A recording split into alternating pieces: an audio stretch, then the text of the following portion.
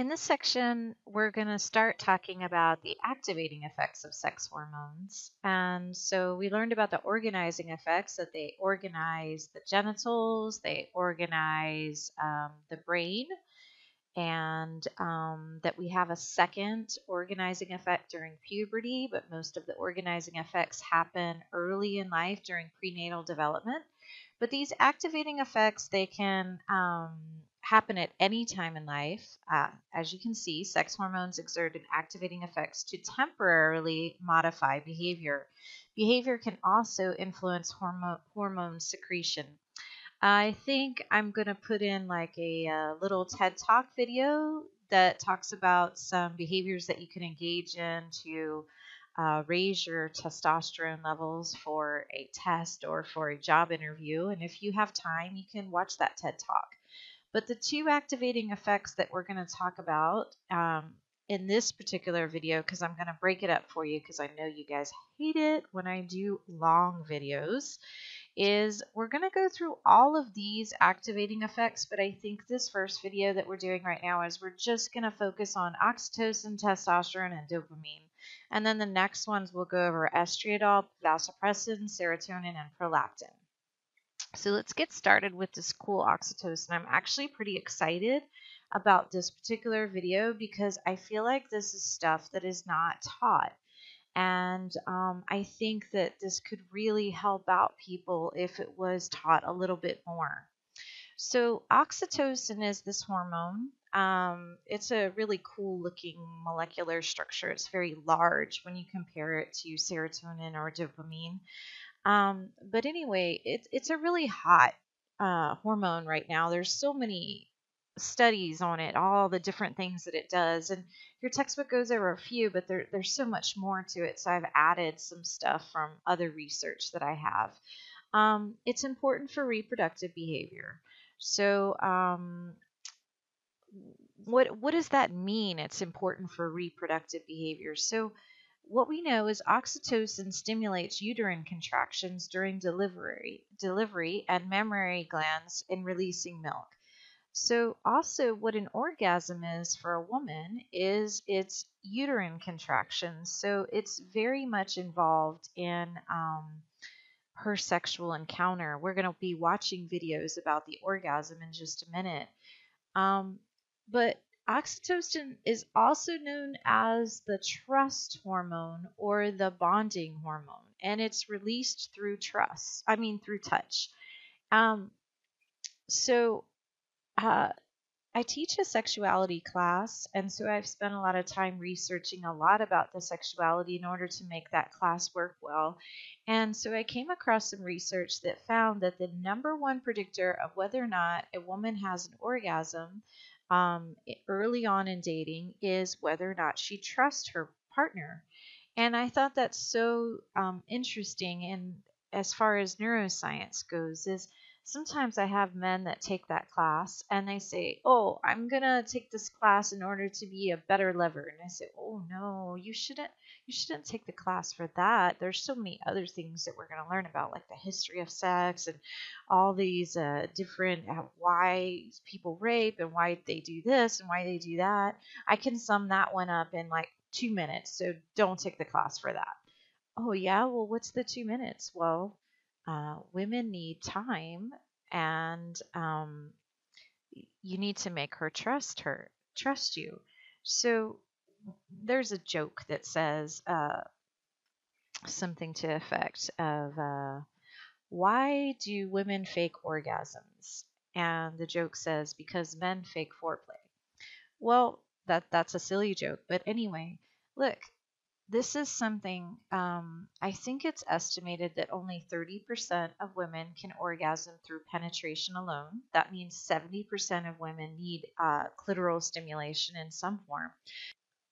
So I've also seen statistics that women who experience regular orgasms during sexual encounters is around 17%. And the number of orgasms that men have compared to women is men tend to have 3 times as many orgasms through sexual encounters as women do. So I feel like this particular portion of the lecture needs to be directed at a little bit more. If we're going to learn about orgasm, that we need to focus a little bit more on women. So, one major thing that promotes orgasm would be trust. So, there we can see it because trust releases the oxytocin. They even have a spray that you can get that, and they use it in neuroscience experiments. I think they might have talked about it in the last section of the chapter where it was social neuroscience. Um, so it's released through touch, and foreplay is a lot of touching. So we've got trust, released through touch, and then bonding. So what about this thing that men don't have uterus? So do men have oxytocin? Yes, as a matter of fact, they have double the amount of oxytocin receptors in their amygdala. And the research shows that men tend to fall in love faster, they tend to fall in love harder, and they also tend to have more difficulty recovering from breakups. So men definitely bond to people. Uh, so what they find is they find that women, when you're younger, you need to think about this: is if a man causes you to have a really good orgasm, then he would release some pretty big oxytocin. The oxytocin circulates up into your brain and goes to your amygdala and causes you to bond, because this is what happens when you have a baby too. Is the baby comes out, you have massive oxytocin flowing through your system, and you bond to that baby. That even though you've been through all that childbirth, you take one look at the baby and you say, oh, it's so beautiful, oh my gosh, so wonderful, and you just want to stare at it for hours and just look at it, because you've fallen so head over heels in love. And if anybody was to try to take your baby, you would be massively upset and fight to the death for that baby, and that's all probably the oxytocin. So when you're younger in your childbirthing years, you have to kind of be careful with this oxytocin, because what it could do is it could cause you to bond to him. So maybe you say, oh, I'm just going to get mine. I'm just going to have like sex and I'm not going to get bonded. But unfortunately, your brain might be set up to get bonded through orgasm. Okay, so men don't have a uterus. So how do they get bonded? So they get bonded more through spending time. And so your textbook talks about that like behavior, that parental behavior can be influenced by your behaviors. So they talk about, well, I'm not sure if I remember exactly if they talked about men in this particular version of the textbook, male rats. But in other ones, it could have been that they were just talking about a female without babies. But I know in past editions I've seen it, if it's not in this edition, where male rats will typically neglect the babies or even kill the babies. But what they did is they put male rat a glass wall between the male rat and the babies. And so he had to spend time with the babies in there. And eventually, after him spending time with the babies for over a few days, his hormone levels had changed and he started taking care of the babies. So I know that we can never like exactly say male humans and rats are the same, but I just wanted to show you that as an example. Is men tend to bond through doing things together and through spending time together. And so that's how they would release the oxytocin. Oh, here you go. Here's a final little tidbit here. I know I spent a lot of time on this slide. The estimated average time for an orgasm in men is 2.5 minutes. In women, it's 12 minutes. So again, this is really powerful for the males in my class to recognize that she needs to trust you. So you need to take your time with her and touch. She might need a lot of touch and feeling bonded. This will all improve her chances of having good sexual relations and an orgasm. So now what we're going to do is we're going to go on to male sexual arousal, because I have this great video that's going to tie in together the oxytocin, the dopamine. It doesn't really talk about the testosterone in this particular video, but we have a second video after that's a really funny one. an older video. It's actually the 90s, but I've searched and searched, and I can't find any other video that I love more than this testosterone video. So I'll tell you a little bit more about that in a bit. Okay, so let's look at this testosterone. So testosterone seems to be a major hormone involved in the sex drive in both males and females. However, your textbook goes over how estriadol plays a role for women too. And we're going to, in our next segment, our next video, we're going to talk about estrogen and women's sexuality a little bit more as far as their menstrual period, which is super interesting. But anyway, we definitely know that testosterone seems to play a major role in the sex drive. So, sex hormones bind to the receptors in the hypothalamus, including the ventromedial nucleus and the medial preoptic area. Dang, we have learned so much about that hypothalamus for this particular test. We got the lateral nucleus, we got the lateral preoptic nucleus, we got the paraventricular nucleus. We've got the medial preoptic nucleus, the interstitial nucleus. Oh my goodness. It's so much to remember, huh? So anyway, this testosterone triggers the release in this medial preoptic nucleus. But again, just a sidelight, so cool that how our hunger and our thirst and our temperature and our sex drive are all in the same area of the hypothalamus and how they connect to one another. It's so fascinating. So dopamine stimulation of the D1 and D5 receptors is associated with sexual arousal. So this facilitates it, okay? But then as these concentrations build, they lead to an orgasm. This would be the male. And in the last slide, we saw that men's sexual response cycle is so much faster than the woman's. Males, don't forget that. Okay. Research on testosterone levels and sexual interest show a direct correlation. So the higher the testosterone, the higher the sexual interest. Castration generally decreases sexual interest and activity. Okay. Low testosterone is not the typical reason for impotence. So actually, if you took the sexuality class, we could talk to you about what it is there's this enzyme that kind of traps the blood into the penis. And so what happens as men age is they have lower levels of this enzyme, so the blood can't get trapped into the penis as well. Impotence is the number one cause of sexual dysfunction.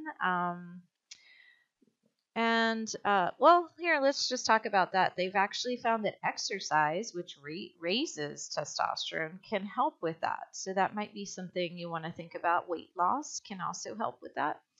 Testosterone levels correlate positively with sexual arousal and the drive to seek sexual partners. So I think the best date that you could possibly have as far as increasing the sex drive with someone is an exercise date where you go hiking or maybe you lift weights together or something like that. Married men or those in a committed relationship generally have lower levels of testosterone. They actually did a study where they put babies in men's arm and they tested their testosterone before and their testosterone after, and just males holding a baby could lower their testosterone levels. Like I said, I have a TED Talk that I'm going to show you about how testosterone can change through so many things. Now I'm going to say something that's like a little scary little something is we're in the next, not this module, but in the next chapter, the chapter on emotions. We're actually going to look at how testosterone leads to aggressiveness, and they're going to talk about rapes and things. And we're going to find out that men with higher levels of testosterone are more likely to rape. So I'm speaking to a college course where college women may be going to campuses for your universities, and the research shows on rape that there's two groups of men that are more likely to engage in rape, and they kind of go with this whole testosterone thing. Do you know who they would be? Well, it has to do with this exercise and testosterone. So male athletes are more likely to rape, and also males in fraternities. You know how I keep talking about that these are activating effects of the hormones? Well, what happens is when men get into competition, that raises their levels of testosterone. And when we're going to find out in the next chapter that when testosterone is flooding the brain, I kind of liken it to alcohol. It's similar. It makes it kind of shuts down your frontal lobe and it activates the amygdala more. And so the two groups on campus that are more likely to rape you are the athletes and the fraternity brothers, because fraternity brothers are all together and there's competition that goes there. So the reason why I'm going to show you this funny video, so I'm going to show you one incredible video right now that's going to bring together like the dopamine and the oxytocin. Oh, and it's going to talk about the orgasm. And a lot of times the orgasm, I believe the French word orgasm means little death. And this video is going to show you why it might be called the little death. Another thing that this next video is going to show you is it might show you why is there such fascination with 50 Shades of Grey. So we're going to see this really cool 2-minute video. So well done. I'm always so amazed at them. And then what I'm going to do is I'm going to show you another video that's kind of older, but I love this one because it's males talking about how they feel about testosterone. And I took it from this video. It was called like something like Men Exposed or something like that. I can't remember exactly what it was. But anyway, they had men all naked and they were talking about what all these different male issues and what it feels like to be male. So in this particular clip of the video, I don't think you see any penises, but you can definitely see that they're naked. But what I love about this clip that I'm going to show you is we're going to see actually a transgendered person, which is going to be, which we talked about before. And the transgendered person, he was a female and now he's a male. And he's going to talk about how testosterone influences him. And I think it's so amazing to hear a once was woman's perspective. He says, having been a feminist, having been a woman, I want to tell you what testosterone does to me. So have fun with these now. But perhaps the most curious and quintessential aspect of the human experience is the orgasm. The body's sexual response is typically broken down in 4 stages: excitement, plateau of arousal, orgasm, and resolution. Following arousal, the brain stimulates blood flow to the genitals, your heartbeat and breathing increase, and the central nervous system is fully engaged, sending signals of enjoyment to the brain's reward system. These thousands of nerve endings constantly relay pleasure signals to the brain, resulting in an orgasm. For men, the orgasm includes rapid contractions of the anal sphincter, the prostate, and the muscles of the penis. In conjunction with ejaculation, which sees the release of sperm and other seminal fluid, the whole process for men involves around 3 to 10 seconds of intense pleasure. This is followed by a refractory period from minutes to hours in which another orgasm cannot be achieved. Women, on the other hand, do not experience a refractory period, allowing them to experience multiple consecutive orgasms. On average, these last around 20 seconds, though sometimes much longer, and consist of rhythmic contractions between the uterus, vagina, anus, and pelvic muscles. But it's the brain that takes control, or rather lack thereof, during orgasm. Using functional MRI scans, scientists are able to see brain activity in over 30 discrete regions. It's flooded with the anticipatory and feel-good chemical dopamine, which makes you crave the feeling again. This is in tandem with the release of oxytocin, a hormone that mediates bonding and love between mates. PET scans show, surprisingly, that brain activity during an orgasm is the same between men and women. In both genders, the lateral orbital frontal cortex is turned off, which controls self-evaluation, reasoning, and control. Makes sense, as you often lose control during orgasm. This shuts down fear and anxiety, which is seen as the most essential aspect leading up to orgasm. The relaxation of the amygdala and hippocampus in women further reduce emotions, producing a trance-like state, while in men it dampens aggressiveness. Many areas of a woman's brain are shut down completely during an orgasm. These effects are less striking in men, likely because of the shorter duration and difficulty with measuring during brain scan. In women, an area called the periaqueductal gray, or PAG, is activated, stimulating the flight or fight response, while the cortex, which is associated with pain, lights up, suggesting that there is a connection between pain and pleasure. Following this climax and muscle contraction, the body experiences deep relaxation and heart rate slows to a resting pace. Who knew science could be so sexy? One big category is terms for weaponry. gun and pistol and sword and spear, lance. These go back a very long way and reflect man's interest in his own physical power and strength.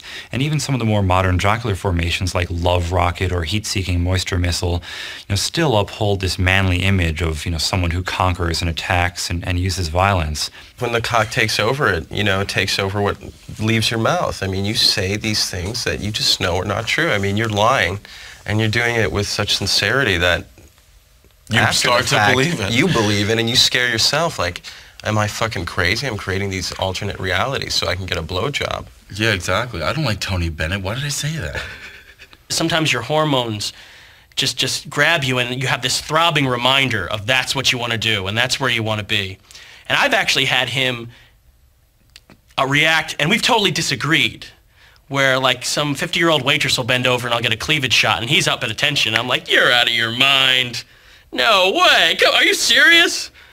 If I make a choice to cheat on my girlfriend, right? It's not because my dick made me do it. It's because I processed the decision and decided, and it came to that, fork in the road, and said, I'm gonna cheat, and my dick had nothing to do with it.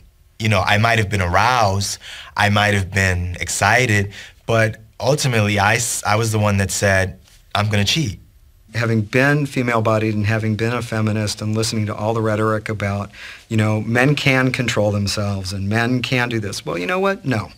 Testosterone is a really powerful, powerful hormone, and it causes certain physiological changes in bodies. You can't control the fact that you've got a raging heart on 24 hours a day.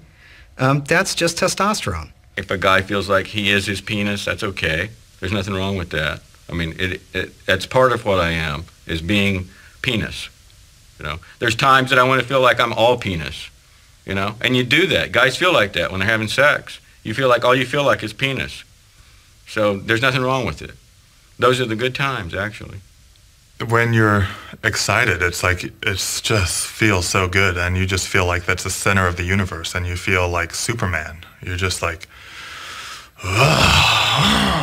do something, stick it somewhere.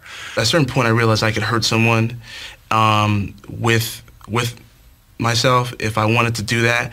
And at that point, you have to say, look, either you want to be able to sleep with someone, sleep with a girl one time, and then she'll never sleep with you again, or you want to be able to sleep with her several times because you enjoy it and she enjoys it and she'll always want to do you again. If you go in there and hear somebody, they're not going to want to see you ever again. And of course, I never want to develop my reputation as someone who hurts people, because I can do that, and I choose not to. A lot of people my age weren't raised correctly. They weren't informed about sex correctly, so they had to go figure it out themselves. And I know a couple of girls who were in that position, and that got date raped, and it fucked them up, for a while. But, it happens. I myself have never forced myself, but I've manipulated the situation. My early sexual experiences, I tried to assert myself with the penis. I tried to use it aggressively. The only reason I was using my penis that way was because I was insecure about it. In a fraternity house, competition's a bitch. Is a bitch. There's a lot of cock up there. A lot of cock. And then with a lot of cock, there's a lot of cock blocking. When there's like 2 girls up there and there's 18 guys, It's a lot of men on a mission. A lot of men on a mission, and your goal is to come out on top. You just go for the kill. She either gonna like it or she ain't. So it's never. You'll never see her again, so it won't matter to you. So you're never about satisfying a woman. Never say. I'm always about satisfying. Well, no, but you just said it doesn't matter though. It doesn't. I don't believe in romance. So it's just pound every time. It's all about the pound. Grabbing the back of the head. That's the ultimate power trip, and just directing her head the entire time. That's power, but girls get pretty annoyed at that too. We're at our sexual peak, baby. I say, let it go. I'm young, dumb, and full of cum. That's my thing. Very good. I got a sexual drive, baby. I tell you, just like that, straight up. My libido is healthy. Don't worry about that.